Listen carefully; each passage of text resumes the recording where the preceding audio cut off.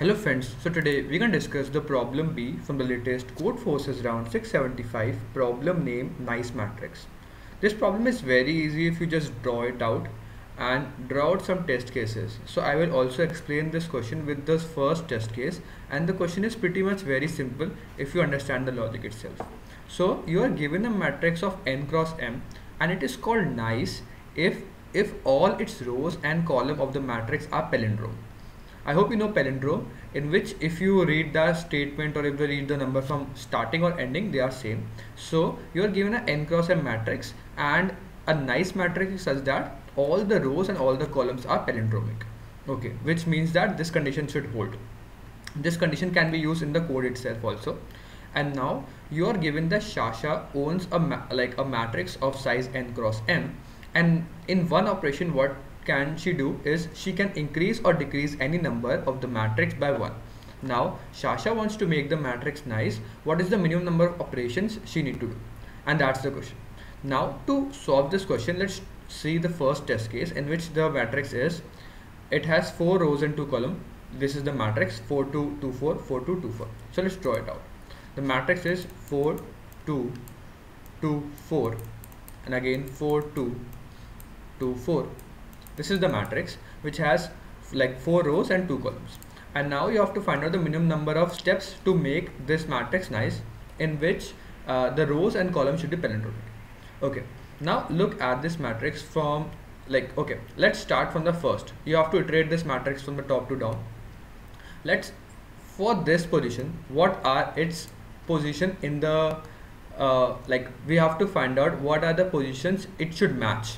So as you can see, in a palindrome of length even, let's assume it is a palindrome like this, if I want to match it with this position, because this position should be same and these positions should be same in a palindrome.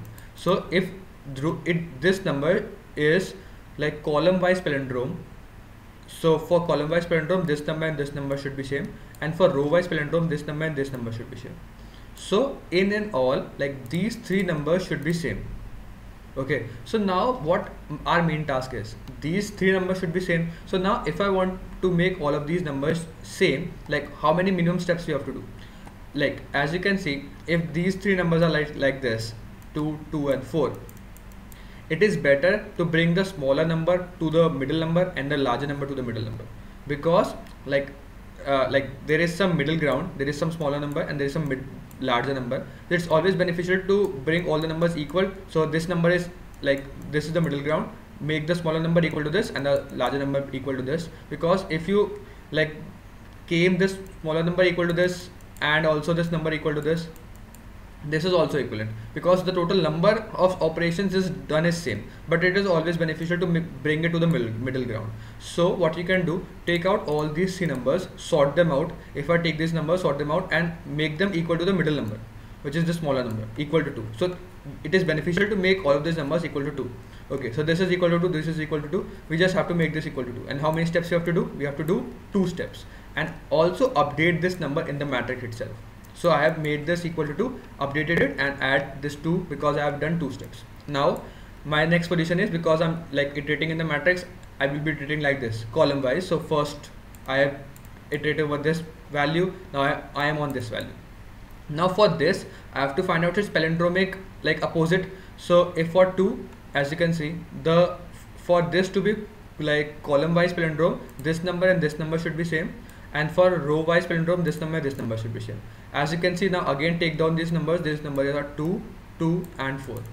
We have to take the modified number 2 2 and 4. Now what is the benefit, how we can make everything number equal to 2? What is the minimum number of steps? We just make them equal to the middle number, which is equal to 2. So these are same, we just make this equal to middle number, so we just do 2 steps and make this equal to 2. So 2 steps are required and we just make this equal to 2. Now we come to this point. For this, the palindrome pair is, for this we have to make this equal to this number and this number, because these are palindrome in column wise and these are row wise. So this and this should be same. So just put them in an area, as you can see, 2 4 4. We sort them out. This is the middle number, we should make this equal to the 4, and thus because this is 4, this is 4, we have to make this equal to 4. We will require 2 steps because I am converting 2 to 4. So how many steps we are doing? 2 steps. Now we are going to this. So what are the palindromic jumps for this? like pair for this is 4, so this and this, so put them in an array. So this is 4, 4 and 4, middle number is 4, so we have to convert this to 4. So how many steps? More 2 steps are required. Now for this, as you can see, for this now it's already sorted, because as you can see for this the palindromic pairs is this, and these are already same, so we don't have to do anything. For this it's this and this, so they are already same. So as you can see, total number of operations we do is 8, and that's the answer.